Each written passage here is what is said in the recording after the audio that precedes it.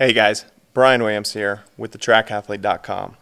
Today we're going on a special hike. We're actually hiking to Havasu Falls. We're on the Havasu Native American Reservation up by the Grand Canyon in northern Arizona. So as you can see, this is a pretty amazing place. We're not there yet. We're about halfway to the actual Havasu Falls, and there's several other falls here.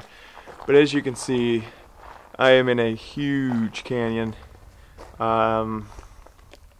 It's pretty awesome. It's obvious that a lot of water has flowed through here. There's probably been some earthquakes.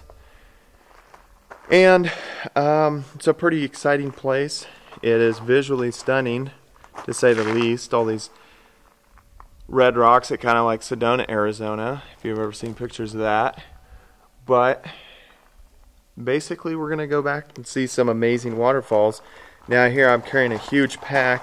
Everybody actually has looked at me like I'm strange for actually carrying my stuff back here. I've got my camera. Everybody knows the camera case, and we have this string here is my leash, just in case the thing tries to fall over the edge or I fall down. But for the most part, everybody has looked at me like I'm crazy because I'm actually carrying my stuff. Yeah, isn't that silly?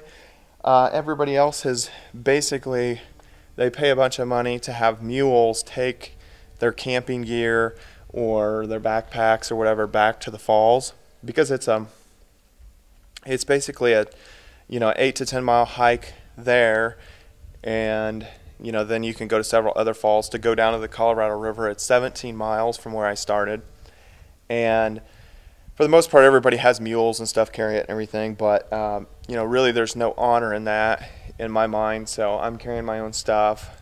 It's cheap.